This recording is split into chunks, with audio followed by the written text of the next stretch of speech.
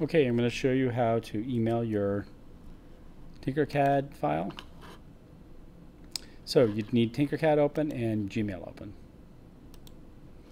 Then export. Also be sure that you have the correct file name up here. And we're going to export STL. And this might take a little while. And you can see the download down here. There's the download. And now I'm going to click on my name once, or Aiden's name. Copy it. Command C is copy.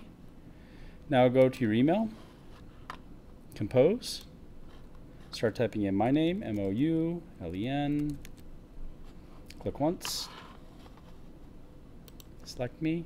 Now paste. Command V is paste. There's your.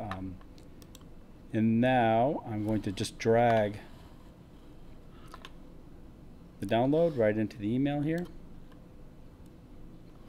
Wait for it to load. You can see it's completely loaded here, and just send it.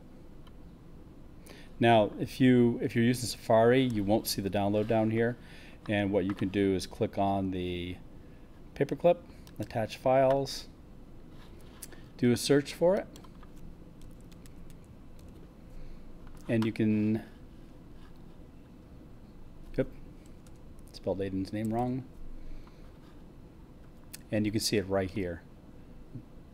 There's his STL, so that's what you need to send. Do not send screenshots. I can't print from those. And then send it to me. And that's it.